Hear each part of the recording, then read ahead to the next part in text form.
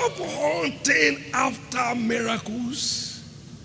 Take responsibility of what triggers miracles. Take responsibility of what triggers miracles.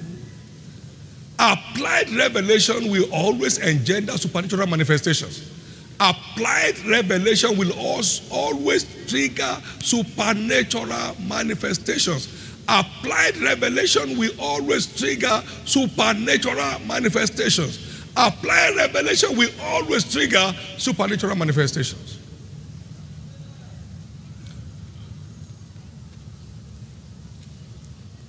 In my quest to know what makes marriage work, I had a visitation in November before the year we got married, and laid out to me 7 keys that guarantee hitch-free marriage.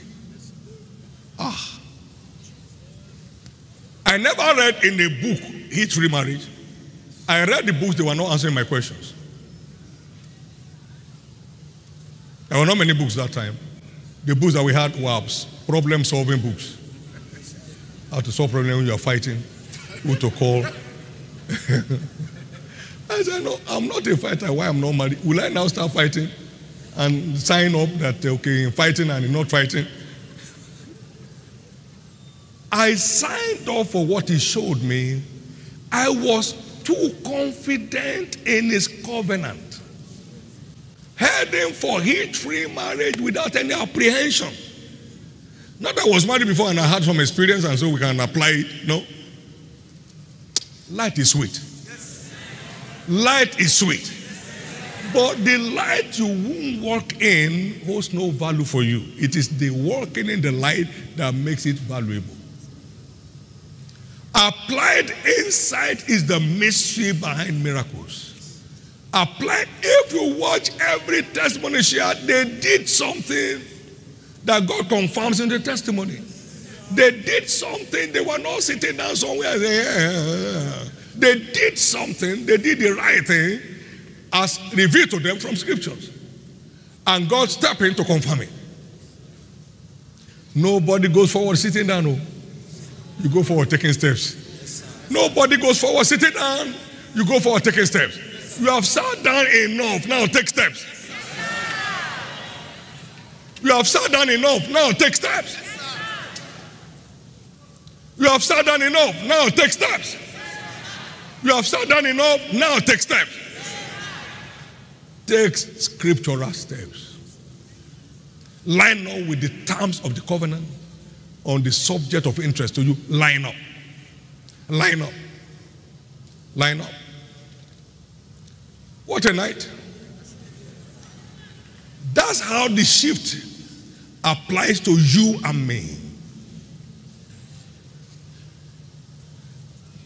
We used to wait. Not knowing that we were wasting. We were wasting.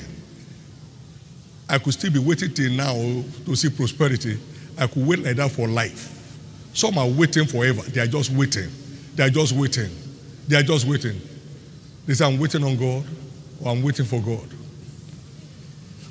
They are just waiting and waiting and waiting and waiting. And wasting without knowing. And wasting without knowing.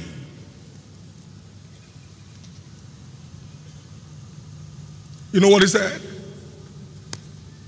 Hebrews chapter 13 and verse 7. The word says, remember them which have the rule over you, whose faith follow, knowing the outcome of their faith. Are you interested? Follow, my friend. Follow. Follow. Follow. No one here will live indebtedness for their children. No one here will withdraw their children from school.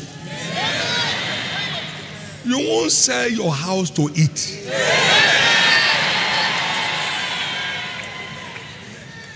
You won't sell your car for bread.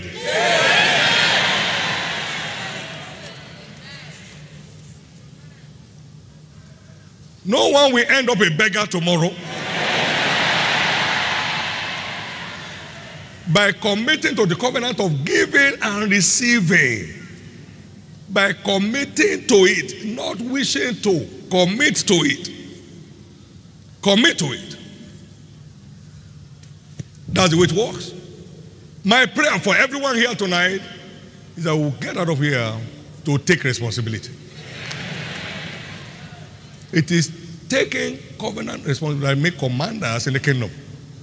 Taking covenant responsibility makes commanders in the kingdom. It makes commanders in the kingdom. It makes commanders in the kingdom. We saw some wonders when we were building this place, or God was building, and we were fronting for him. They would tell me they need 40 million tomorrow. I say, go ahead. What are you going to do tomorrow?